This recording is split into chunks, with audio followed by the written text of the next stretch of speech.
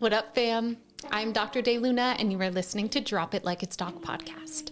Today we have on Dr. Cerra, a phenomenal naturopathic doctor here in San Diego. Today we're talking all about the body, self-love, body dysmorphia, disordered eating, and ultimately we're giving you the tools to fall back in love with your body, to feel confident, and in turn, this is gonna help your hormones, your blood sugar, your sleep, your relationships, everything. So this is a conversation that if you're working on self-love, you're gonna wanna listen to. Absolutely tune in with a girlfriend that needs to hear it.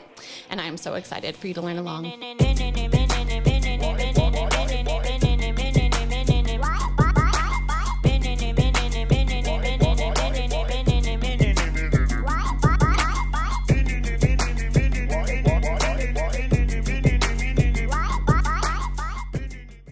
Hi, Dr. Cerra. Hi, Ashley. What an honor to be sitting across this room from you. Oh my gosh, you're gonna make me cry. Good. No, I'm gonna cry in about 1 second. So Okay. we can start crying at any point.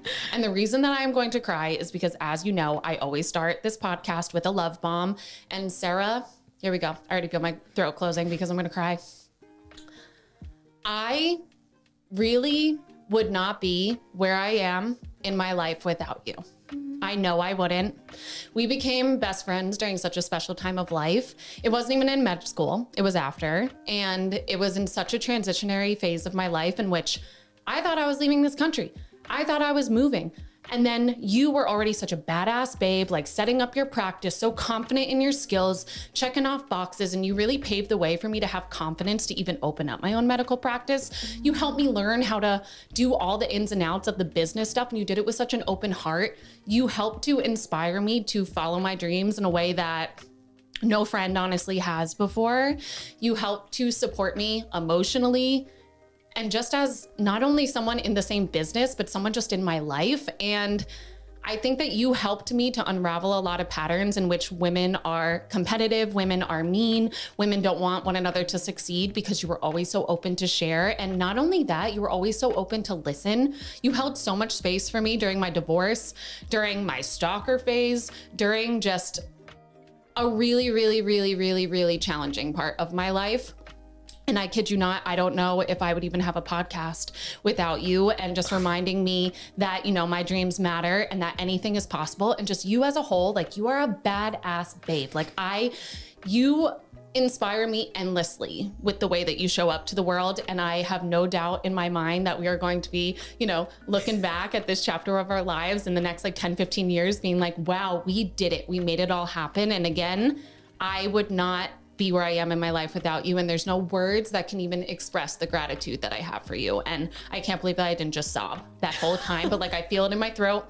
And just thank you for being you, Dr. Cerra, all the things. I love your child, Cyrus. I love him so much. He's a dog. He's a dog.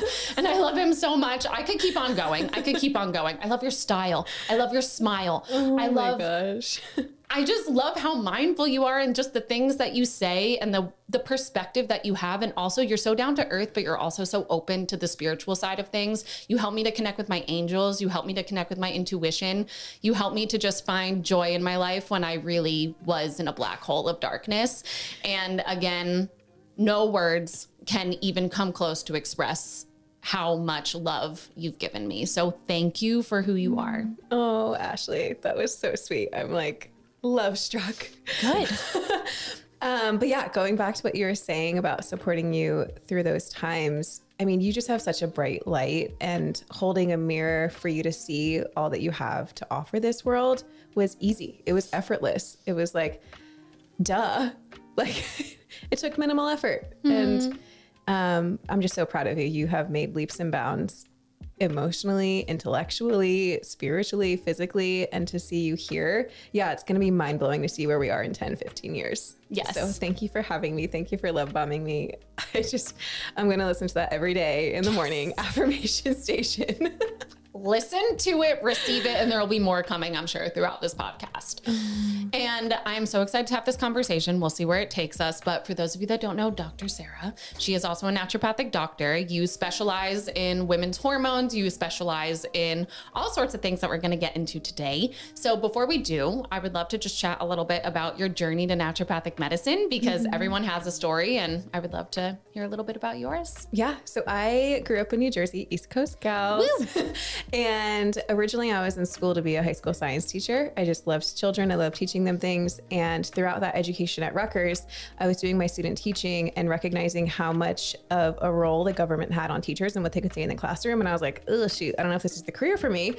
And I was a yoga teacher at the time, teaching yoga classes. And my students would ask questions like, what should I do for my lower back pain? Or do you know what poses I should do for menstrual cramps? Or what should I do for anxiety? And then one day I had a student come in and saying, Cerra, since I've taken your classes, I've come off of my antidepressants. And I'm like, oh, amazing. And also, oh shit, like I'm not trained to support anyone in this, even though you did it by yourself without telling me. And I went home that night, and I'll never forget this night. And I Googled doctors that help people come off medication. Wow. And then I found naturopathic medicine, and I saw that there was a school in San Diego, which my heart was always pulling me to, that offered this education. And I was like, soul, hell yes, this is my path. This is what I'm doing. So that brings us out into 2014. I started school. And I always thought I wanted to work with pediatrics. That didn't end up happening because working with parents of kiddos can be a little tough. Yes. So I work with the moms instead. But when I started my medical practice in October of 2020, I was naturally pulling in a lot of women with disordered eating and body image concerns, orthorexia, anorexia, bulimia, and spent about 9 months to a year supporting primarily just mental health in the realm of how women are viewing themselves. And after we healed, I say we, because a collective, we were all healing during this time. After these patients were healing their body dysmorphia and body image concerns, we then had to unravel what did that do to their physiology and their hormones while they were living in that mental health state. So I kind of went through a year working with women through body dysmorphia, body image, eating disorders, and that transitioned my practice primarily now to hormone health. So PCOS, infertility, postpartum care, endometriosis, all that jazz. And that's definitely where my passion lies, is helping women love themselves so that they can show up for themselves and respect themselves to make their healing easier. I love that. Yeah. And you do so well at that. Even your eyes, they're just so loving. And I can imagine that your patients just feel so held by you in whatever phase of that journey that they're on. Because with anything that you bring up to anyone, I mean, I'm sure this happens to you a lot, that it's maybe the first time that these patients have ever told someone their habits around eating or the way that they view themselves or the way that they talk to themselves. And you create such a safe space to do that. So I just wanted to reflect that back to you as well. And just quick question about your past, because your parents own a pharmacy. Yeah. So how ironic that you're like, a big part how of my do you story. help people come off of medication? Yeah. Both of my parents are pharmacists and own independent pharmacies back on the East Coast. And I also remember being really young, and patients would come and get their prescriptions. And my mom would be like, oh, that's the regular Joe so-and-so here to get X, Y, and Z. And back then, even in my head as like a 6th and 7th grader, I would think, why are there regulars here? Why are there people relying on these medications? There has to be a way to help them outside of that. So yeah, but my parents they love what I do. They're so proud of what I do. My mom actually studied homeopathy for a couple of years. And when patients come in to get prescriptions, she'll staple on their prescription bag nutrients that are depleted by that medication and things to consider when you're on it. So she's a trailblazer out there. Oh, that's amazing. Yeah. That's unheard of, especially on the East Coast, just being another East Coaster. That is truly unheard of. So wow, I love that. Your family is so loving and supportive. I remember your family just having that graduation party and just being in your bubble. I was like, wow, this makes sense why Cerra is the way that she is, because you had such a gorgeous, loving family. The love that your family emits is unbelievable. Yeah, it's really special. Hence me flying back there like every 3 months to spend time with them. Bi-coastal babes. Making it happen. Yes. So in your journey in supporting women through this kind of emotional eating or disordered eating and whatnot into the hormone thing, as far as, you know, of course that throws off your hormones and whatnot, but I would love to start with the disordered eating part because it's something that I haven't spoken about much on my podcast. And it's something that is a part of my history, my family history. My aunt had severe anorexia to the point that I mean, for those of you that are viewing this, I don't know if you can tell how small I am. I'm about 5'2". I'm a petite person. And I remember being in 6th grade and my aunt, I went to visit her and I was trying on her clothes and her clothes didn't fit me. And it's because they were too small. Her pants were 00s and they did not fit me. And she would say things to me like, I'm so fat. You have such a beautiful body. And she would be looking at herself in the mirror. And I just remember being in 6th grade so confused because here's this woman who I admired, who I looked up to, who I thought was one of the most beautiful people in the world, who I wanted to be like. I wanted to dress like her. I wanted to show up in the world like her, but I couldn't fit in her clothes. She was telling me I was beautiful, but there was such a deep disconnect to how she was and how she saw herself in the mirror. So it's something that, whether I'm aware of it or not, which I am aware of it, those did drip into my subconscious. Oh yeah. And it showed up in high school with, you know, one of my best friends telling me, hey, you're gaining a little bit of weight here. Like, how about we do some crunches after dinner? Oh my Things like gosh. that. And I don't know where I'm going with this little blurb, but I'll share more about my past after. But what are some things that you've seen in this arm of medicine? For sure. I think with my demographic specifically, we see so much orthorexia, Yes. which is the obsession of being healthy. And individuals are learning what health is from outlets that aren't safe or what they should be doing. So I see a lot of orthorexia, and how that can present is intermittent fasting, being vegan, not getting enough food in throughout the day, obsessing over staying away from carbs, even though like our brain needs that, or staying away from fats because they have so much nutrient density, they're afraid of calories. So that is one way that I'm seeing it presented. I don't see as much in my practice like I used to anorexia and bulimia, because I think there has been a lot of conversations about this disorder. It's not saying that they're not present, but mainly people who are coming to me who haven't been diagnosed yet or figured out what their mindset is around food. It's from the realm of orthorexia, or in the realm of body dysmorphia, which is when you have an obsession over a specific part of your body. It doesn't have to be weight. It could be like, I don't like my nose. I hate my hair. I don't like that I have a pimple every now and then. My biceps suck. It's usually just obsessing over a certain thing. So I see it with orthorexia the most, and with body dysmorphia as well. And just as a woman in this world, I see a lot of those too. I see it in my life, in my patients' lives, in my friends' lives. And I think for me, when I first moved to California, I moved here when I was 17, and I had a body, you know, when you're 17, your body is still changing. It's changing through like 27. Yeah. Like there's this second puberty between like 23 and 25 no one talks about. Yeah. So yeah, but 17 especially as well. You know, and I'm happy to hear you say that, because a lot of women that I do work with, they are so attached to their body that they had in high school. And our body, like, think about high school. We're fucking fetuses. Yeah. Like, our bodies are not supposed to look that way. No. That is not what a healthy body will look like throughout your life. And I work with a lot of individuals that are so attached to that they're kind of always trying to fit into their high school pants, or always trying to, you know, have that high school body or whatever it is. And that is not in alignment with reality, because our body will change and shift. And as women, you know, we're fertile, and our body will shift based on that fertility. And when we are always forcing our body to be smaller, to be less than, to move in a way that isn't in alignment with health, then that makes our body not feel safe to do really anything. And my mind just went to so many different directions that we're going to take this on. I love it. I love it too. But it's honestly really a shame that women aren't taught this information, that your body is going to change, and that change is in alignment with your health. And also it's a beautiful thing. It's a gorgeous thing. Yeah. Yeah. I saw a really cute interview a couple weeks ago. I reshared it on my Instagram, of an interviewer asking a bunch of kids, if you could change anything about your body, what would you like to change? And, you know, as an adult, we go to like, oh, I wish that my stomach was more muscular, or I wish that my arms were skinnier. But these kids were like, I wish I had wings so I could fly, or I wish I was as fast as a cheetah, or I wish I had, you know, they were naming parts to add to themselves and not take away.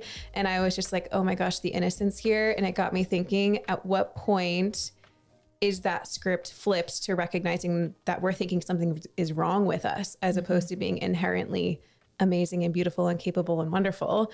And how do we get our culture back to understanding it's not about how you look and it's more about how you feel? And I tell my patients all the time, I would rather you have beautiful, flowing, flexible thoughts about your body more than you having a beautiful, flowing, flexible body, because that's always going to change. Yes. And if your mindset stays stable and strong, that's what we're going to try and latch on to. And for you, where do you think that disconnect happens? Because I can very much picture where it happened in my life, and I'll share that too, but I'm curious for you. Yeah, what I think the most is when boys and girls are going through puberty together, and girls are getting curvier hips, girls are getting their breasts in, and boys are getting more muscular and slimming down, and just watching your community just kind of like go those separate ways. And the boys get applauded, like, you're so much stronger, you're so much faster, so much this, so much that. Whereas us women, we're scrutinized. And then there's magazines and social media and your friends. And so I'm going to say like 4th, 5th, and 6th grade, but it could even happen earlier now, like 1st and 2nd grade. I just giggled in my head because I was thinking back to just middle school, like how me and all my friends, we started changing, and like these little boys, they're just like little puny little boys. And it's such a shift, but I've never honestly thought of that before. And that does make a lot of sense. I know for me, it happened when I was a dancer, and I was a dancer since I was little. And when you're a dancer, you're in a leotard and tights, you're essentially naked.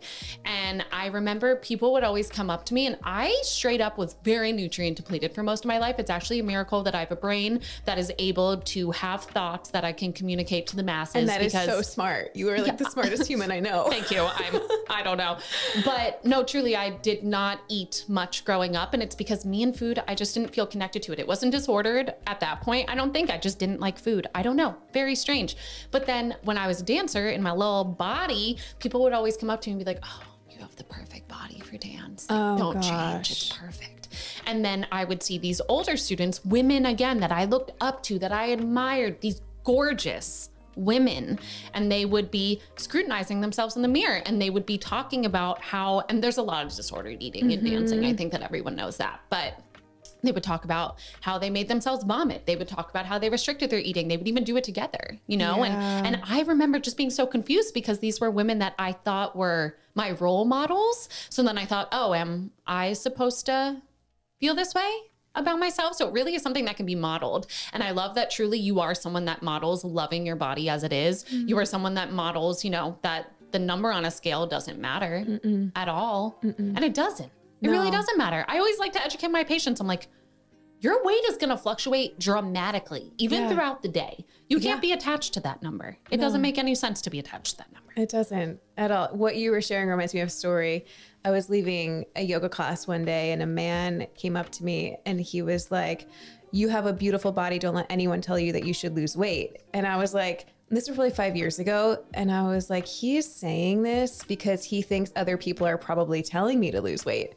And then I got all in my head about it, thinking, WTF? Yeah. Do I need to lose weight? Why is he applauding me for being in a stronger, bigger frame?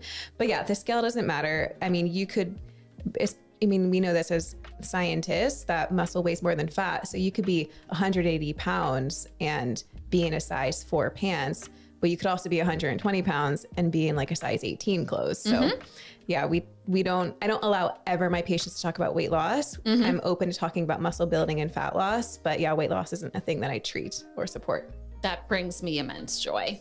Yeah. Yes, because you're even changing that script initially when someone's coming in. And it's always in alignment with health then. And also just, I feel the need to share this with the listeners. Please don't ever say anything to anyone about their body. It's not your place to do that. And it's immensely traumatic, and it will sit in the subconscious, and they'll think about it every day. So it could be as simple as asking someone like, what's going on with your skin? Or are you okay? It looks like you lost weight. I remember that happened to me after COVID.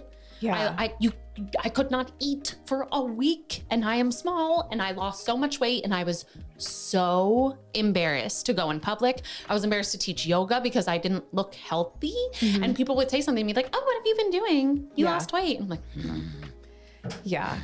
Yeah. After my like deepest depression going through a breakup, people would compliment me because I lost weight. Of course I wasn't eating, being like, you look so amazing. You look so good. And yeah. To whose standard? Right. Yeah. I'm so happy that you think I look good. Yeah. Yes.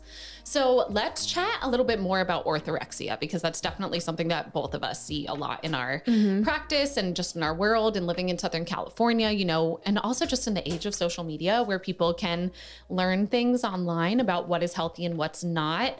I find that it's really easy for people to kind of slip into that world without recognizing that they're slipping into that world. And I actually remember something that you posted on social media that was like, I replaced, you know, gluten-free this with that. And I replaced like low fat this with full fat that. And it's inspiring because people need to see it happen, and they need to realize that you don't need to be scared of food. But that's with me saying, as someone who, you know, shares openly about the toxins in our food and the dangers as far as that goes. But I want to remind everyone listening that you can have, and I forget who says this. One of my patients actually said this to me, and I think he got it from a different doctor. So this is you listening. Thank you. But it's better to have a happy donut than a sad salad. Yeah. Yeah. Absolutely. And it's all just based on what you are telling your body when you are ingesting that food. Yeah. And what do you see a lot of orthorexia wise in your practice? Like clinical manifestations, what it's causing. Or just anything that you want to share about orthorexia, really. Okay. I'm seeing that due to beauty standards and, like looking at social media, looking at magazines, looking at actors and actresses, and seeing that people are in these perfect bodies that are probably edited to look that perfect. It leads us into that automatic comparison mindset of, oh, I should be doing this or I should be doing that. And then it causes women, I think a lot of women our age, to want to show up for the day and think of how they can restrict. How do I restrict my food intake, or over exercising, or being smaller and trying to fit themselves in places they probably shouldn't be, or that's going unnatural to their development, or and while they're doing that, they are putting their body under severe distress. And one of the first things to go when your body's under distress is your female hormones, because your hormones are like, this is not a safe body to bring a baby into. And even if you're not wanting to get pregnant, your hormones are going to shut down. Essentially, your progesterone and estrogen are going to say danger, danger, danger. And then you're going to deal with really bad PMS, maybe irregular menstrual cycles, then probably anxiety and depression. So I'm seeing it first present as someone's waking up every single day wishing that they looked different.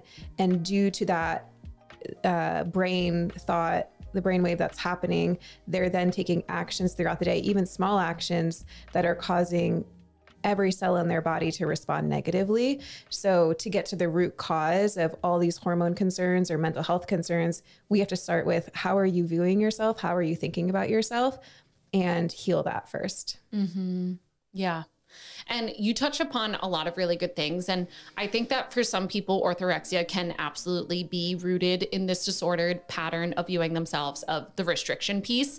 For me, when I was orthorexic, I think that it wasn't necessarily for me that I was trying to restrict or lose, because, you know,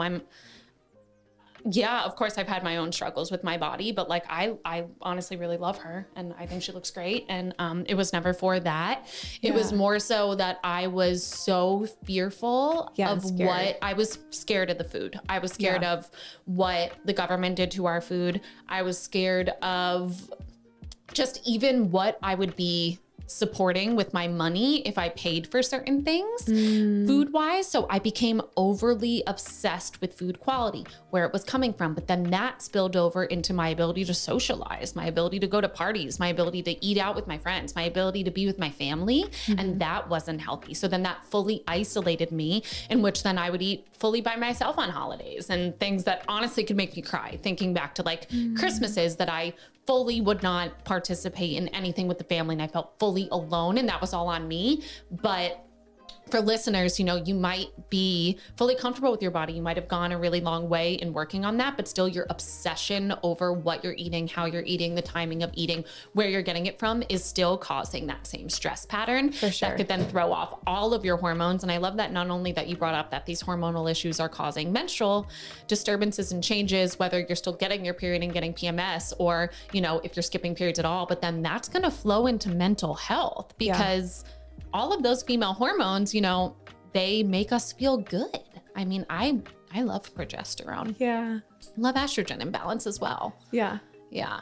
Yeah. I'm glad you brought that up because it's not just the scarcity mindset around your body, but also the fear of what am I exposing myself to? How can I be the best version of myself, so to speak, in a healthy way, so that I'm a better mom, better partner, better at my career. But that obsession, like you're saying, can take you into some severe isolation or just being neurotic and like going to a restaurant and saying, I can't have garlic because I'm a little sensitive and it makes me bloat sometimes. Like, yes. Yeah. That was me. I did a food allergy test. No, truly, I did the Cyrex food allergy test. Yeah, I don't even have autoimmunity. Like, I don't know why I did it. I just wanted to know because my gut was a mess because I was vegan. Yeah. And only eating like raw vegetables. No. And I'm like, why am I bloated all the time? This was when I was still in med school and didn't have that understanding. So I did a food allergy test. So many things came up. I actually haven't talked about this on this podcast yet, so I'm happy. So many foods came up because I had leaky gut, probably from stress. Also probably because our med school was riddled with mold and a whole bunch of other stuff. So many food sensitivities came up on that test. So for me, it made me insane, I would say, about what I could eat, how I would eat, additives and this and that. So that is definitely something that could come up. And I'm really grateful that you shared that. Yeah. Anytime a patient has an intro call with me and they're like, I want to do food sensitivity, I'm like, well, pull the brakes. We're not starting there. We can't start there. I'm not feeding into this. No. And even something that you said about, you know, the mom piece and, you know, wanting to show up for your family and wanting to, you know, however that obsessive thoughts are coming in. I think it's really important that as women, and, you know, we will be parents one day. I know that we will. I have no doubt that our daughters will be best friends, but they will. We need to really realize how our actions are then imprinting on our young, and I can even think back to my mom, who is my size, gorgeous, hottie, Mindy, being in the express dressing room, her trying on size 5 pants and crying, just sobbing, and me being like, why? What's wrong? So apparently this is just story time for me today, which is great. Don't have no problem sharing any part of my past, but it's really important as moms. It is. Yeah. I was trying on bridesmaids dresses for my brother's wedding last year, and I was calling my mom and I was like, oh, I'm just going to go up a size. I think it'll fit better. And she was like, it's never fun to go up in a size. I thought it was fine. I was like, cool. I can move my body more and I'll be able to get down on the dance floor. And I was just like, shoot, like, it just breaks my heart that these women have been on this earth for so long, not even just their moms, but everyone in, I think, in their age group, and go to their grave having these thoughts about their body that aren't nice all the time. No. And our sweet cells hear everything that our mind says. So if your mind says, I am this or that, and essentially it's saying that I am not worthy of nourishing myself. Right. And wow, do your cells respond to that? They shut on down. So with that being said, let's transition into some of the kind of physiological things that you see show up in your practice when disordered eating is a piece. Yeah. So when there's malnutrition, and I do diagnose a lot of my patients as malnourished, and even if it's unintentional, because they're just busy girl bossing and they're not getting enough food in, one of the first things that we'll see is cortisol imbalances. So either cortisol being really, really high, or then dropping off and plummeting and being really, really low. We will most definitely see lack of progesterone or non-existent progesterone, which then manifests as a lot of hormone concerns, like I spoke about before, with either infertility or with irregular cycles or really bad PMS or PMDD. We'll also see potentially very high estrogen, because sometimes the food that they're getting in is not nutrient dense whole foods, high quality. So let me just have this quick protein bar here that's filled with fake soy isolates. And that is, causing estrogen levels to skyrocket. So we'll see really painful periods, fibrocystic breast, endometriosis, all of those other concerns come about. And then of course, the biggest thing that I see change when I tell my patients, let's just start you off with a really solid breakfast. Like imagine that your breakfast is dinner. Anxiety gets better, brain fog gets better, feeling more grounded and happy throughout the day improves. So the first thing that we'll see get better is the energy shift and the mental emotional state that comes with that. And then maybe after like 2 to 6 months, the hormone concerns will get better, but it's night and day how someone is energetically feeling and mentally emotionally feeling when we start to fix the amount of food they're getting in. Yes. Yes, queen. Yeah. Yes, queen. I love when you post your breakfasts and things that you're encouraging your patients to eat because, you know, I don't consider oatmeal breakfast. No. I definitely don't consider a protein bar breakfast. I don't consider a little croissant or a little, you know, Starbucks little muffin breakfast. And even for myself, just being someone that did have a history being raw vegan, which is again, hilarious. No offense to anyone out there, but for me, it was one of the worst things that I could have done for my mental health and my gut health. Yeah. I remember being so just malnourished on such a deep level that I never felt stable. Internally, I never felt stable. I felt like my body was always buzzing and I thought I was anxious from medical school and I wasn't. I was anxious from my body being on high alert, thinking that it was starving. Yeah. And there's a lot of ways that people, you know, regardless of how you're choosing to eat in alignment with your, you know, your mindset, there's ways that you can nourish yourself. But then I also want to kind of open the window into asking people, are you eating a certain way because you think that that's how you're going to get the body that you want? Or are you eating a certain way because it's how your body is asking you to eat? Because there's a very, very, very big difference. And when I go back and think about it, my body was asking me for denser nutrients and I just refused. Like I was like, nope, that's not something that I eat. I can't do it. And it wasn't until I was hovering above a Thanksgiving turkey that, salivating, like saliva, like pouring out of my mouth that I was like, okay, we're gonna do this and change my life. That fat seeping into my blood. For you. Me too. I know it was just my turkey anniversary. It's very exciting. I love that. Yes. Yeah. One of our colleagues asked me, maybe a year ago, she was like, Dr. Cerra, your patients have so much success. What are you doing? And I was like, it's nothing profound. I'm just teaching them how to love themselves so that they're showing up and taking care of what I call their feminine foundation. So how they're eating, how they're hydrating, how they're moving their body, how they're sleeping, how they're relaxing, how they're staying in relationships that serve them, whether it's relationships with intimate partners or in business or with their family members. And so there's nothing like crazy profound that I do in my practice that I know, and I'm a better doctor than anybody else. I just take us back to the basics and how can we instigate room for you to show up with self-respect, adoration for yourself, and take care of yourself the way you would take care of someone you love. Because someone who truly loves themselves is not going to be raw vegan, run marathons every other weekend, you know, intermittent fast, juice cleanse every Saturday. Right? For sure. I don't think so. No, that sounds torturous to me. You know, I will just reflect back at you that what you do is amazing and it's not easy. And it's easy for you because you were born to do it. Thank you. But teaching someone to love themselves and respect themselves is probably one of the most challenging things that you can do. Yeah. So I'm curious how you do that. What tools do you use? Let's chat. So the first thing is you have to keep the promises that you make to yourself. So if you're going to bed at night and you're saying, I'm going to drink a glass of water tomorrow, you better freaking drink that glass of water, because nothing breaks self-confidence or respect more than telling yourself you're going to do something and you don't. So if you are trying to make or bridge that gap between trusting yourself and not trusting yourself, starting with really small habits, like I'm not going to snooze my alarm clock tomorrow. Don't snooze your alarm clock tomorrow. And keep it small and easy. Like I will have a bite of something when I wake up. So that's the first step, is keeping promises to yourself that you're making, and don't make grandiose, big, large promises.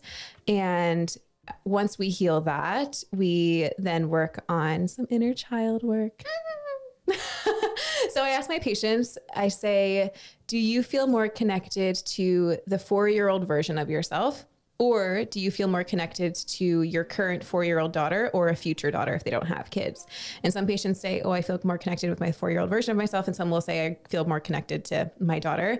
And so we latch on to that, whether it's 4-year-old them or their future daughter or current daughter. And whenever a negative thought comes up, I have them talk to themselves. They would talk to their younger self or to their future daughter. So let's say if they have a thought like, I don't deserve to have this cookie. Imagine 4-year-old version of you coming up to you or your future daughter saying, I just don't deserve to have this. How would you talk back to them?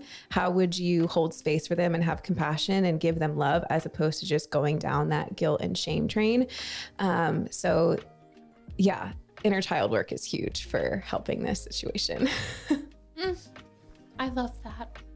And I love how you say, you know, you give someone the invitation to your future child too, because I think that as a womb holder, sometimes it's hard to, when you're training yourself to love yourself, for it to be on you. Yeah, totally. It's so hard. It's so hard. But we all have this internal, like maternal instinct, whether we're aware of it or not, that we want to love and nourish our offspring. Right. Or it could be a niece or a nephew. And if, you know, if someone's having a hard time thinking of someone they love, we'll just keep bringing up ideas until something sticks and lands. Like a dog. Like a dog. Right. Like we're not going to throw our dogs on a treadmill for 5 hours and then not give them adequate food or water. Like, how do you treat your dog? Yeah. Treat yourself with that same love and respect. Yeah, absolutely. We're not going to give our dogs only carrots and celery and juice. No. You know, I bring this up with a lot of my plant-based patients who have animals. I say, what are you feeding them? Animal protein. Because you love them, right? Yeah. Can we do that for you? Yeah. I love that. No, I'm literally giggling because when I was raw vegan, I made my dogs vegan. Did you? No, I did.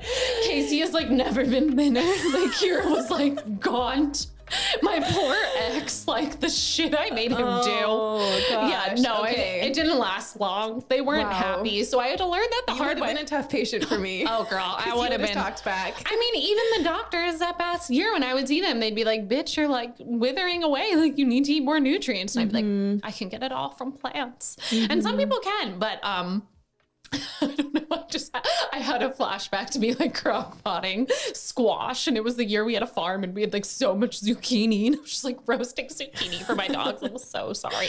They're doing great now. They eat a lot of meat now, but I know they do really well. Yeah, but that's a really nice exercise to have. Yeah, it really is. And just small steps like waking up in the morning also and writing down 3 things you're going to do for yourself, whether that be, again, having a meal, calling a friend, sitting in a meditation, and following through with that action.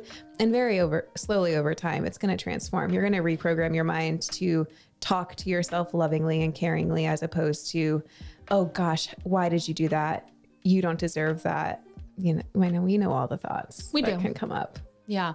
And ultimately, you're teaching yourself how to trust yourself in doing that, and you're holding yourself accountable. And I think then people can recognize how much of their life is self-sabotaging their happiness and their health ultimately, because I think that a lot of times as humans, whether we're aware of it or not, we like to be victims, and we like to say that it's only because of this or that, or if I had more time, or if I had a different job, or, you know, if I could afford that. But it's free to wake up in the morning and for you to think about something that you're grateful for. It costs nothing for you to slow down and to look at your food with love and admiration and gratitude for what it's doing to your cells. But that's not what we're taught. So I love that those little baby steps are helping. Yeah. Yeah. It's not what we're taught at all.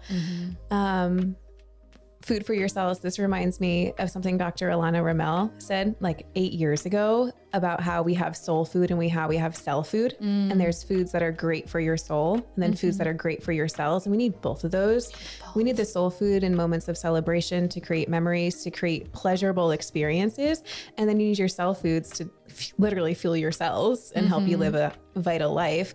And the issue that comes about is if we start using soul food to mask emotions. So I'm eating ice cream every night because I'm stressed. I'm having a cinnamon roll every morning because I'm anxious about my day, or I'm drinking wine every night because I can't sleep. Then we have to do some work around, okay, why are we indulging in these soul foods so much? But there's a beautiful balance between the two. And I love using that analogy with my patients. I love that too. Yeah. I have so many things that are soul foods. So many things. So many soul foods. Chicken tenders, pie, like everything with butter and cream, pizza that destroys me because I'm lactose intolerant, but soul food, baby. It's important. Yeah.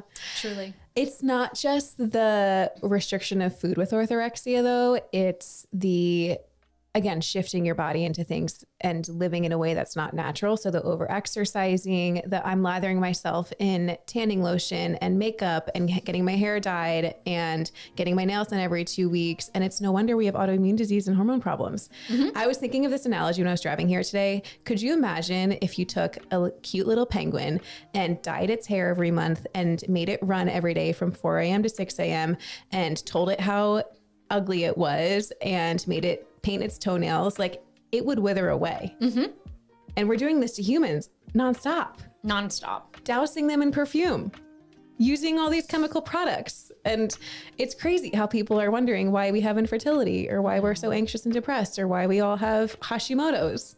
Right. So yeah, it's not just about food that I see results and problems from, or not results, problems from with orthorexia. It's how else are we trying to meet beauty standards that go against the grain of how we should be living.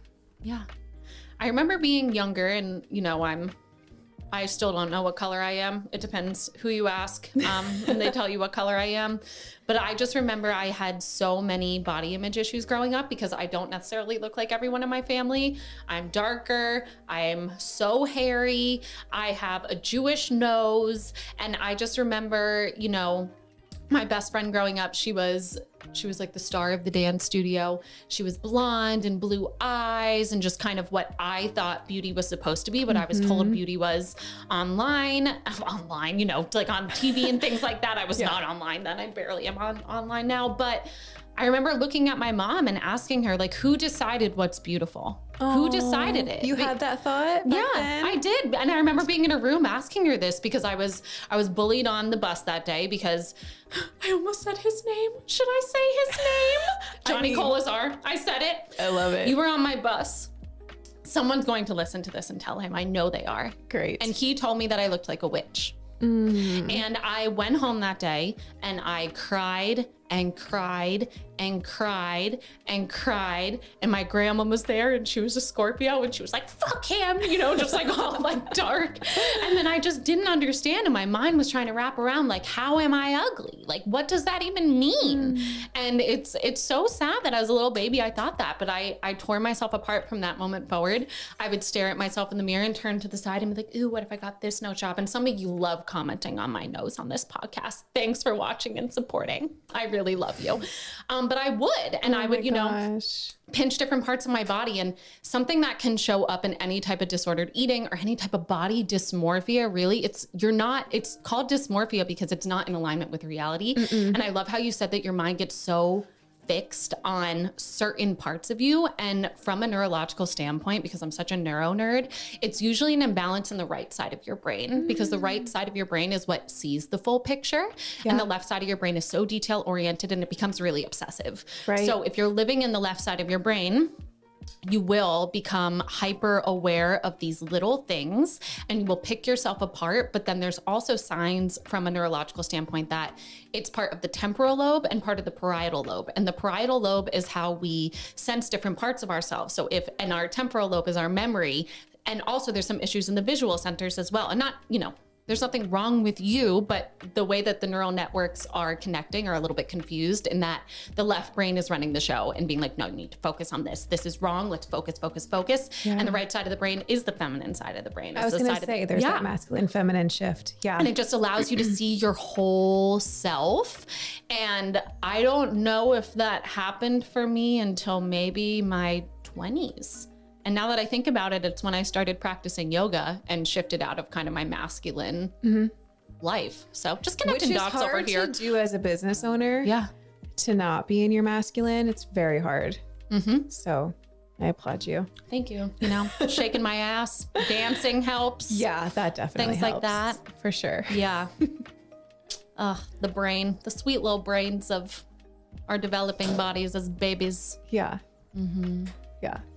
And with that obsession with dysmorphia, it's like the general public wouldn't look at you and scrutinize you that hard. No. It's things that you become hyper-focused on. And like you were saying with the masculine. Yeah.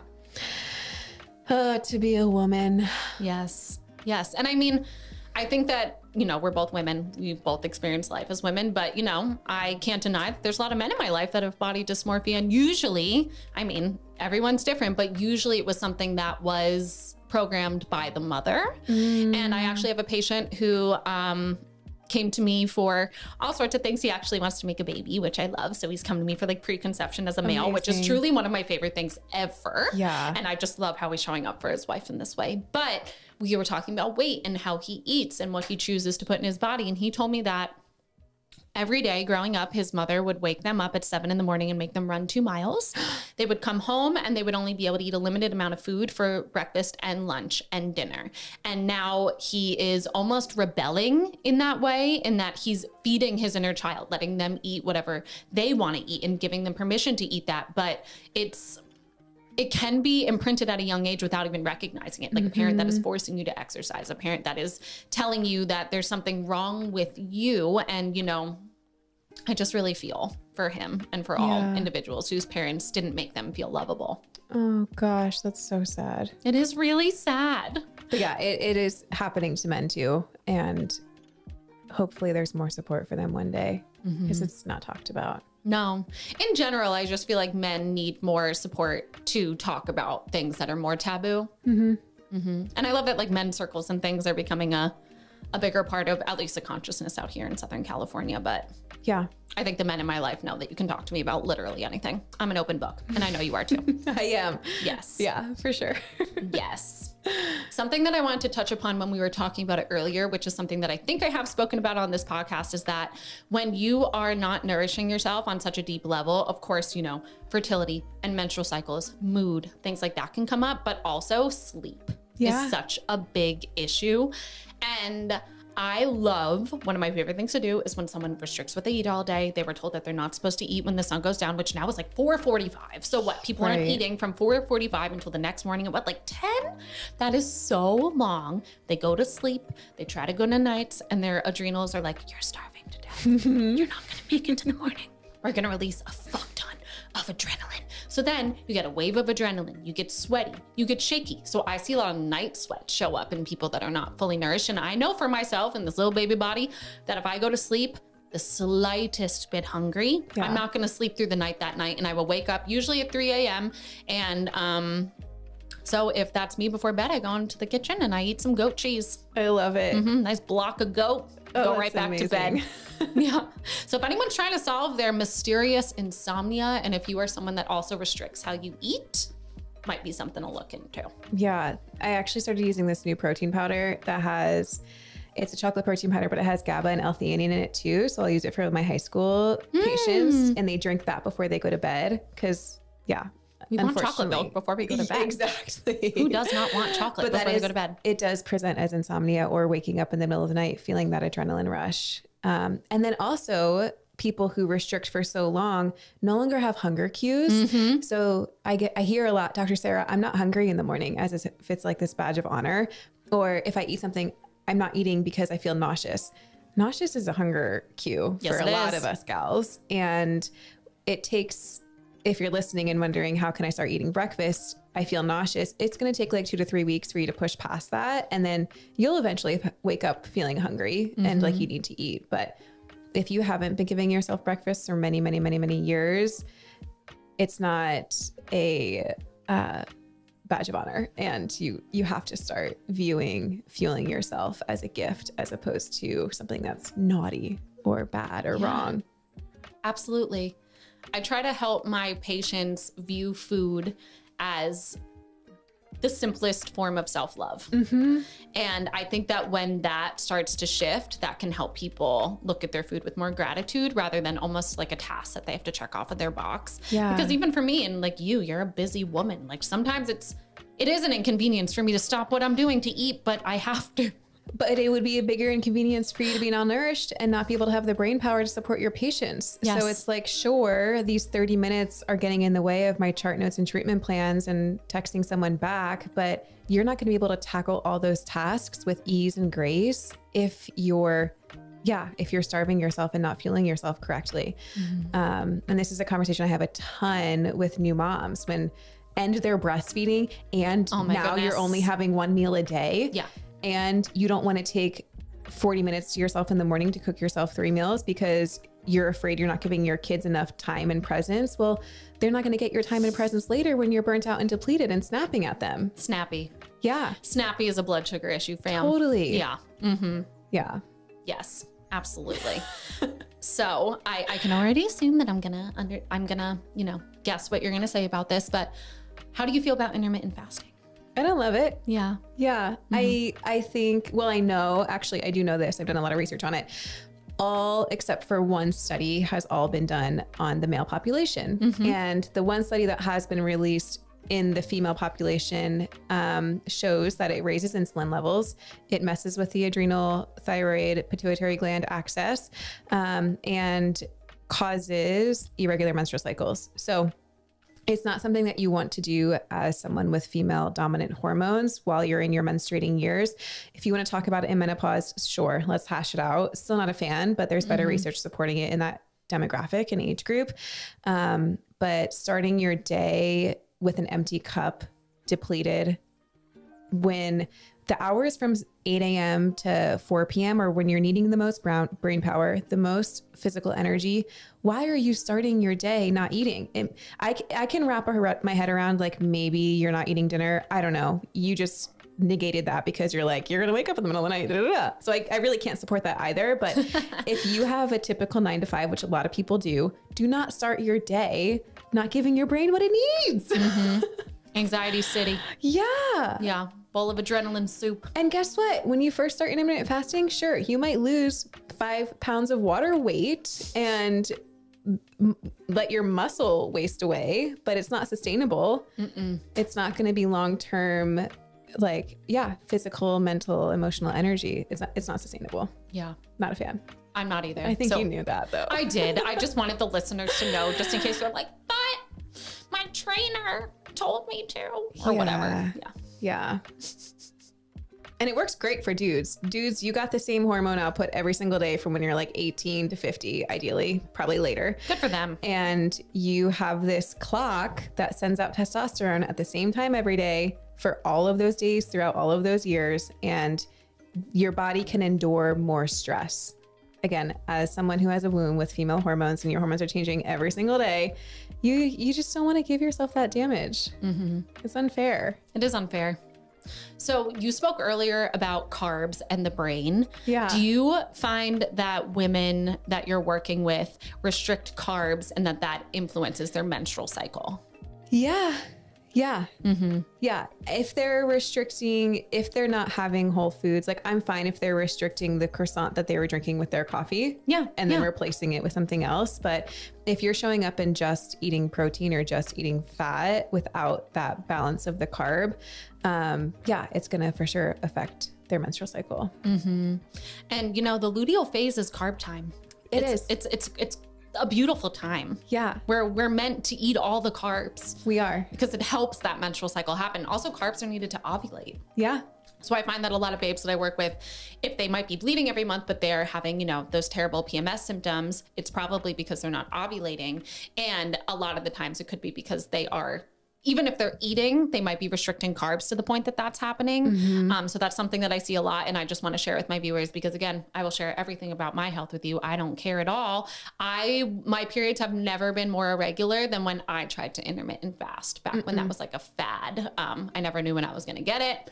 Come once 1 month, 8 weeks later, not ideal. No. So if you want to regulate your cycles, you have to eat breakfast. Yeah. And your caloric needs in your luteal phase, which is that time after ovulation until your period starts, goes up by about 200 calories. So I hear a lot of patients being like, oh, I'm just so hungry. I have so many cravings. I'm so upset at myself for wanting to eat so much. And I'm like, listen to your body. It is such a beautiful thing. Give it what it wants. Fuel it. Give yourself some high density protein and nutrients and have an extra snack throughout the day because it needs it. You're shedding a part of your organ. Do you know how much cellular energy goes into having a menstrual cycle?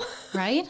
So yeah. And then even just our blood is what holds our nutrients and our vitality, and you lose some of that every month. And I also have a lot of patients that are scared of red meat, which, you know, I think that you know this. I eat like a steak a day. Like I love steak. I love it so much. It's my favorite animal protein, and I have no problem with telling people to eat more red meat. But if you are someone that menstruates and if you avoid red meat, that's one of the best sources of iron that you can get. So if you're bleeding once a month, and especially if you have heavy periods, which is very, very common, you are likely going to then end up being exquisitely iron deficient. And when that happens, you get anxious, you get depressed, you get exhausted, you get all sorts of things happen. But you're like, Doc, I eat meat. I can't be anemic. You can. Yeah. Definitely can. Definitely can, especially if a parasite's eating all your iron, which I know you love this. We do. We do. We love talking parasites. Yeah. So yeah, no, not a fan of intermittent fasting. Huge fan of boosting calories during luteal phase, in addition to help support the emotional ups and downs you're going to be having. Yes. So yeah. Emotional ups and downs of the luteal phase.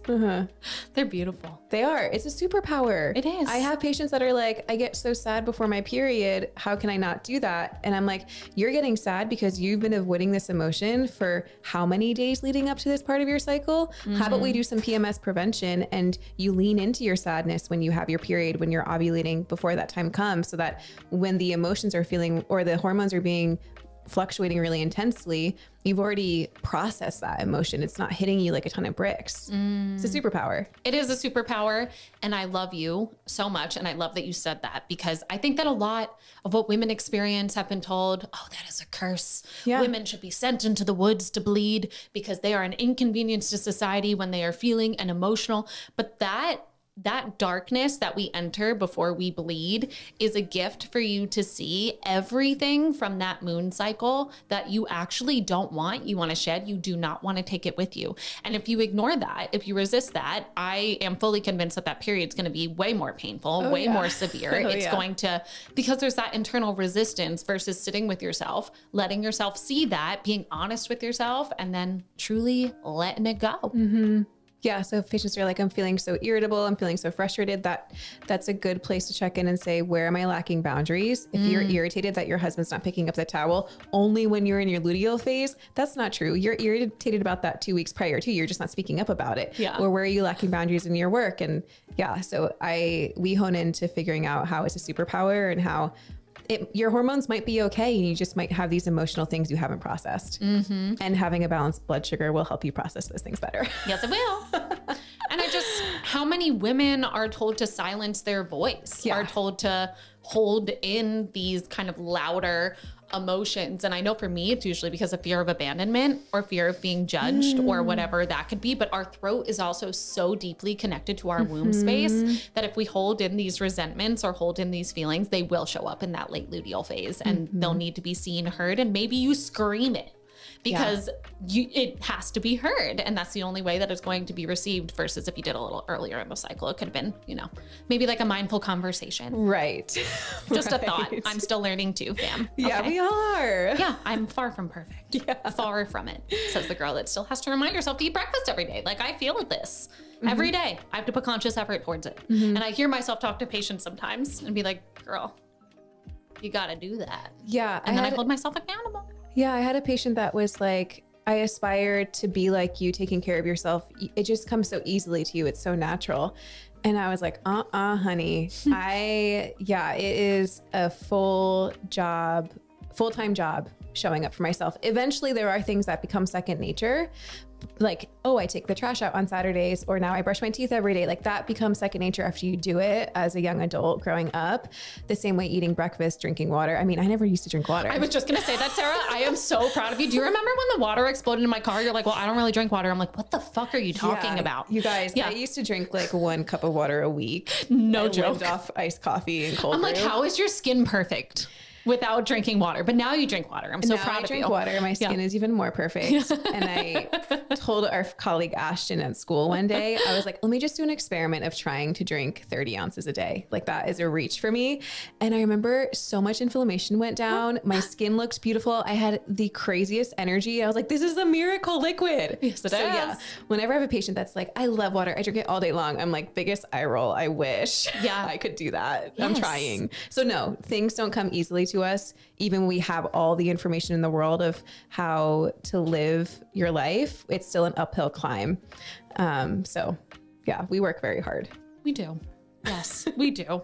Every day. And we do have a lot of empathy with some things we ask of you. We know it's going to be challenging, but we're here to support you. Mm-hmm. Yeah. And we know it's challenging because we have the same challenges. Yeah. Yeah. Yes. For sure. Is there anything else on your heart related to this topic that we have not dove into yet that is important for us to share about? Ooh, I don't think so. There probably is, but I'm just riding out the high of being able to have this conversation. I know. And I know that I started this with a love bomb, but truly, babe, like this would not be happening without your confidence in me, but also just your confidence in all of your friends and our ability to be people that change this world. Yeah. Because I think that even, bringing it back to how women and how we view ourselves, we don't always support one another. And we're taught to compare ourselves to one another, to compete with one another. And that is not healthy for any part of our lives. And it's women like you that love and support the other women in their lives that are helping to truly fuel the change so that we can all just show up for one another and be loving community members. Yeah. Oh, it's a good place to be. Mm-hmm. Yes, it is. Well, my babe, I think that we touched so many incredible things today that people are going to walk away with lots of little nuggets. But before we close off this conversation, I always like to give you the stage to see if you have a love bomb, a truth bomb, a knowledge bomb, anything that you want to share with my beautiful listeners that are now in love with you.